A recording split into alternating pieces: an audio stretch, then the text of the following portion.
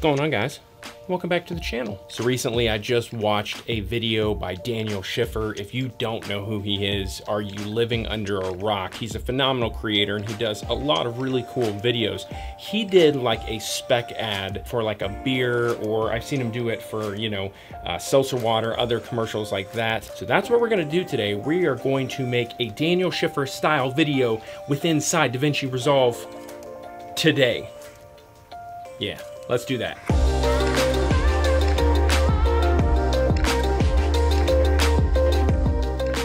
I got this from the dollar store. It's really cheap. I know in his video he actually used a dedicated, it's like the 5-in-1 reflector that's either green on one side and blue on the other. I don't have one of those. I figured we're just gonna do this on the cheapest budget possible.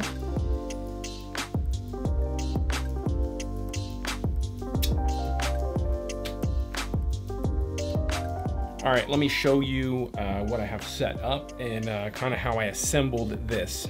All right, so first off, we've got the Blackmagic Pocket 4K with a speed booster, Sigma 18 to 35. I normally have this bad boy all kinds of rigged up crazy more, but just for these few low shots, I don't need to do much more. I stole this little swivel thing from my wife's kitchen, from our kitchen, I guess, and it works good. It spins and it kind of, I don't know, it wobbles a little bit, so we'll see how that's gonna work. Again, I got that from the dollar store, that little blue cardstock. I've got a little extra aperture light right here, just kicking fill to kind of give me some hard reflection light onto the can. And then I've got the Light Dome Mini Mark II with the Genbei EF150D LED light. It works really good together. One problem I noticed is with the can sitting on the wood, I was getting a lot of reflection onto the chrome. So I went downstairs and I grabbed one of our espresso little cups and I put it on top of it and gaff taped it underneath. That way the reflection is silver coming onto it. Fingers crossed that this turns out as good as I'm hoping. Let's do this.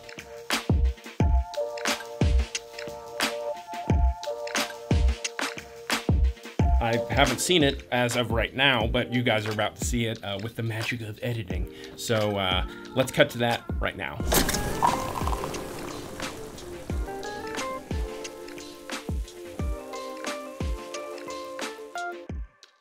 So for my first take, I gotta say, I'm pretty happy with how it came out. There's a few things that I might tweak or change next time I would shoot something like this. You kind of learn a lot when you're shooting something you really haven't ever shot before, so it's really a trial and error. Let me know in the comments below if this is something you would like to see more of. Would you like to see me tackle more of Daniel Schiffer style videos? Would you like to have me do other videos like another creator did, trying to recreate it? So let's jump inside DaVinci Resolve and I'm gonna show you guys how I assembled this and how I pieced it together. So as you can see, I've actually got 5 different video clips right here creating this final effect. But you can see I wound up actually shooting this twice. I did one from a little bit of a higher angle, and then I did a second time down even with it. That is a bonus tip for you guys. Anytime you're gonna be doing any kind of this compositing or, you know, keying something out specifically like this, you really wanna make sure that camera is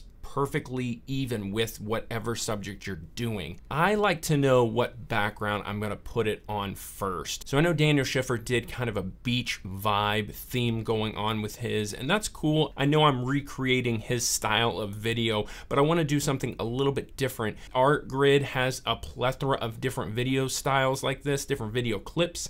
Go check them out, they're really good. I've got a link that'll give you 2 extra free months. So I looked up like mango fruits, water, you know, orange powder, exploding, stuff like that. So now that we have all the stock footage, the first thing I'm gonna do is I'm going to find the melon slices. I like that it was exploding up, but I did not want that. I wanted it exploding out. So a trick that I did is I grabbed, we'll just go right here, we'll set an out point. I grabbed this video clip and I dropped it in my timeline.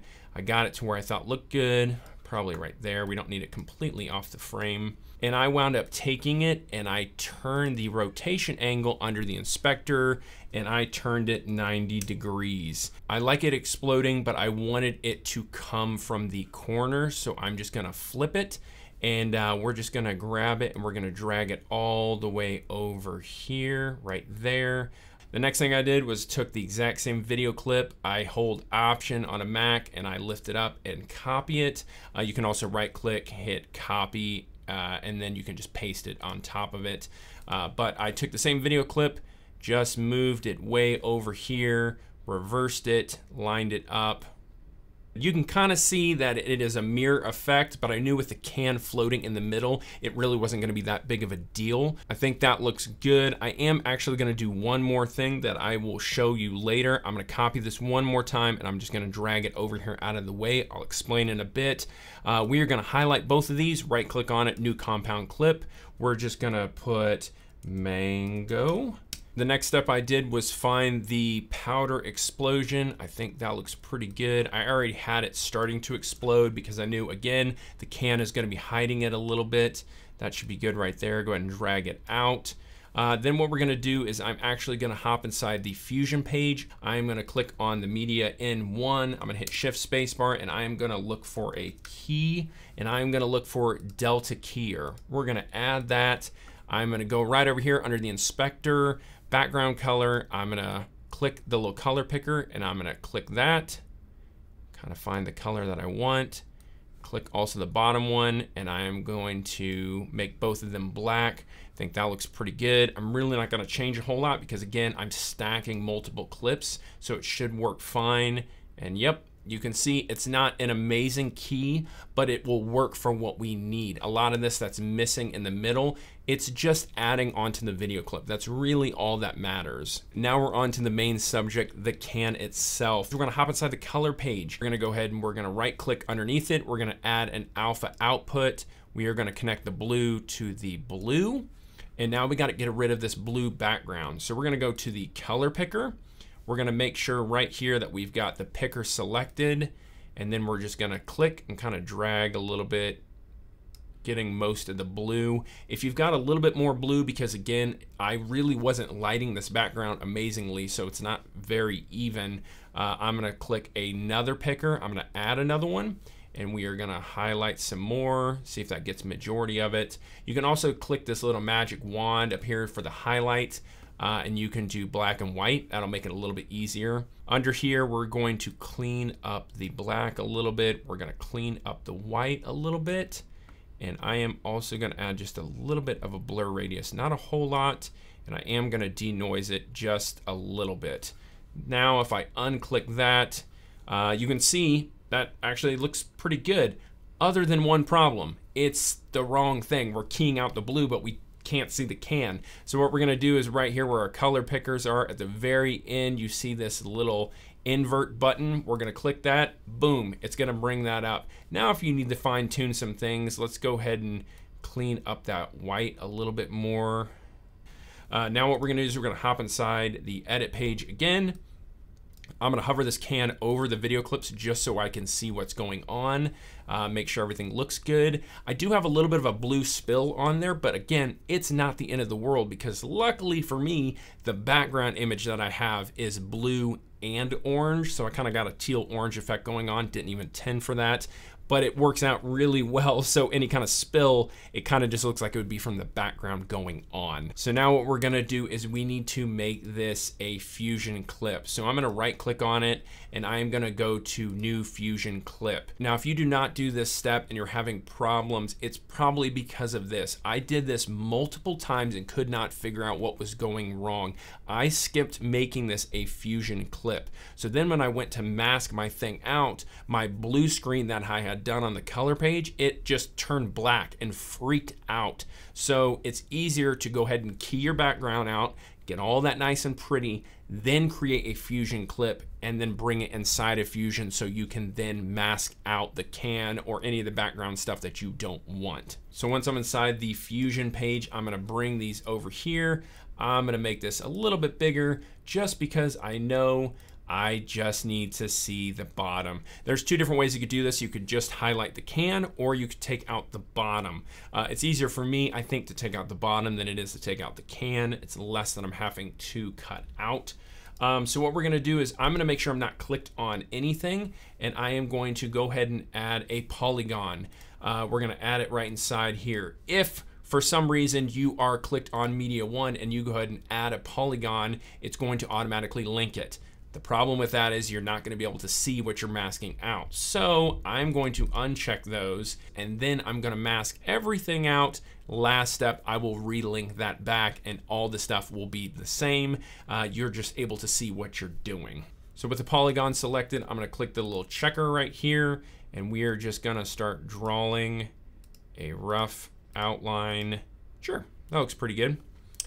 We're gonna go ahead and add a keyframe on all of these right here, just making sure that we lock that in. I'm going to hold down and highlight all these, and we can grab and move it over a little bit. Because my can was not in the center, I have to kind of move this over and adjust it a little bit. And if everything's good, but maybe you need to just adjust these right here, you can highlight those and you can bring that up just like that.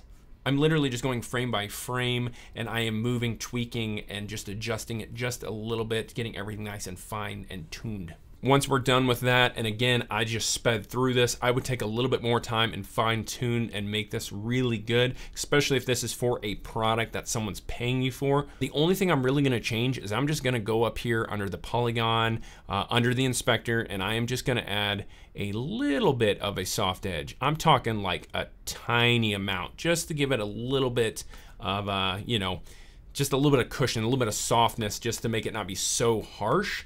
I am then going to grab the gray box right here on the polygon, and I am going to drag it, connect it. It masked it out, but again, it's the opposite. No worries, just hop over here again under the polygon and you can hit invert and it'll immediately take that out. If you are happy with everything on it, what I would do is I would right click on it and I would do a new compound clip. I will explain why in just a second. We're gonna go ahead and create it. Now that everything is in it and it's looking nice and good, what we're gonna do is I'm gonna right click on it and I am actually going to do retime controls again. I'm gonna bring this right over here on top of our other images. I'm gonna find where I think looks good and we are gonna add a speed point. I am going to then click on that and I am going to change the speed to 200%. So it kind of ramps into it a little bit. And I am going to click down on that arrow again and we are gonna add a freeze frame. I'm gonna grab this and I'm gonna drag it way out here and then cut my clip over. I know my can sits there at the end, but the clip is not long enough. And if there's any little micro wobbles and stuff, it's gonna bother me. So it's easier just to do this method. The last few things I'm gonna do to this can is I'm actually gonna size it up. So I am going to drop that actually a little bit. I'm gonna add a keyframe on zoom and rotation. And then I'm gonna go to the very beginning right here and I'm gonna size it down a little bit, nothing too crazy. And I am actually gonna do the rotation angle a little bit off kilter. That way it kind of turns when it comes in. Then I need to add that water. So I'm gonna drop it right here. I'm gonna go ahead and make it as long as the video clip is. You can see it's not doing the exact same thing. Instead of keying this out, I'm just gonna tweak with the composite mode. And I found divide works really good for what I'm doing. It brightens it quite a bit, but for this specifically, it looks pretty good. I can turn down the opacity a little bit so it's not so bright. One last thing that I forgot to mention, I'm gonna drag this out one more and we're gonna bring back that piece of fruit. We can hop inside Fusion just like that. Only problem is it's just gonna be our normal video clip up and down like it normally is. What I like to do is, again, I like to create a new Fusion clip, hop back inside Fusion, and now it will be the correct spot, the correct way, everything about it. I'm gonna do the exact same thing. I'm gonna add a polygon and we are going to mask one of these pieces of fruit out just the same. If you wanna zoom in, you can make it a lot easier by zooming in a little bit. And we are just gonna chop this piece of fruit out. Make sure you add keyframes every time you're gonna move something. Otherwise, you're gonna kick yourself later and it's gonna suck. Then we're gonna move a couple of spots. I'm gonna highlight all of them and I'm gonna move it over. The problem with this piece of fruit specifically that I highlighted is it's actually turning, so I couldn't do a whole lot of grab all of them, move it over, grab a whole lot of them, move it over. I actually had to move individual ones, and it was very time consuming, but the final product really made it worth my time that I was putting into this. Hop back in the editor, and then you have your piece of fruit that you can drop on top of it. I made it a little bit smaller, and I moved it down a little bit and in a little bit. So when the piece of fruit got close, it was just barely showing on top of the can, just enough to sell that effect. The last step you need to do is add sound effects. It is always overlooked. Adding just some water splash, you know, a little bit of an impact noise, or like bubbles from a soda can, something like that is really gonna tie all this in together. There you go, guys. That's how you create this effect inside DaVinci Resolve. If you like this video and you learned something, give me a thumbs up, drop a comment below, let me know what you thought of the final result. And if you would like me to create more videos along this style, I had a blast doing it. If you guys are new here, consider subscribing and hitting that bell so you don't miss any of my new videos coming out. You guys are amazing. I'm the Iron Giant. I'll see you next time. Peace!